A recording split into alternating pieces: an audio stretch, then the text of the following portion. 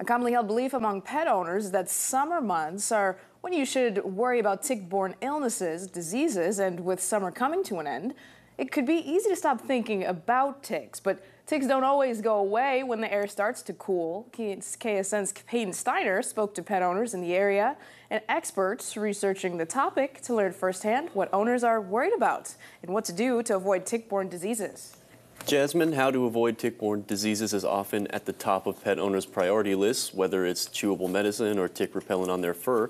Keeping up with treatment year-round is the best course to keep safe from any illnesses a tick might give your pet. This is Sarge, and he's 10 years old.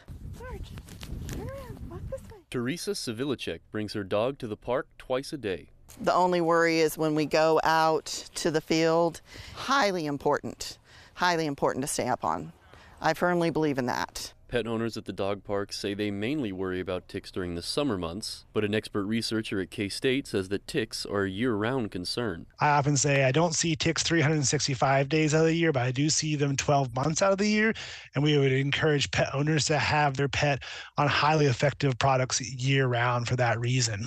The most common form of tick found in Kansas is the Lone Star tick. Some of the nice things about the Lone Star tick is they do not transmit Lyme disease. That's what everyone asks me about, is Lyme disease. They do carry a bacteria called Ehrlichia, which can be avoided.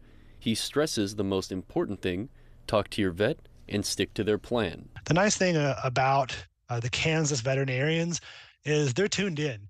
They're great diagnostic experts at figuring out these tick-borne diseases. Teresa and Sarge stay tuned in with their vet, which keeps her mind at ease.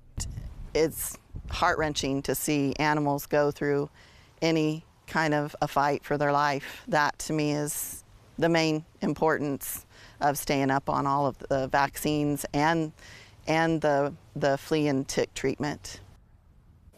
Dr. Heron tells me that in Kansas, pets in rural areas that spend most of their time hunting or hiking are at most risk at any point during the year. If you do find a tick on your pet, remove it. Keep an eye on them for lethargy, limping, or bleeding. Then contact your veterinarian. Here for you, Peyton Steiner, KSN News 3.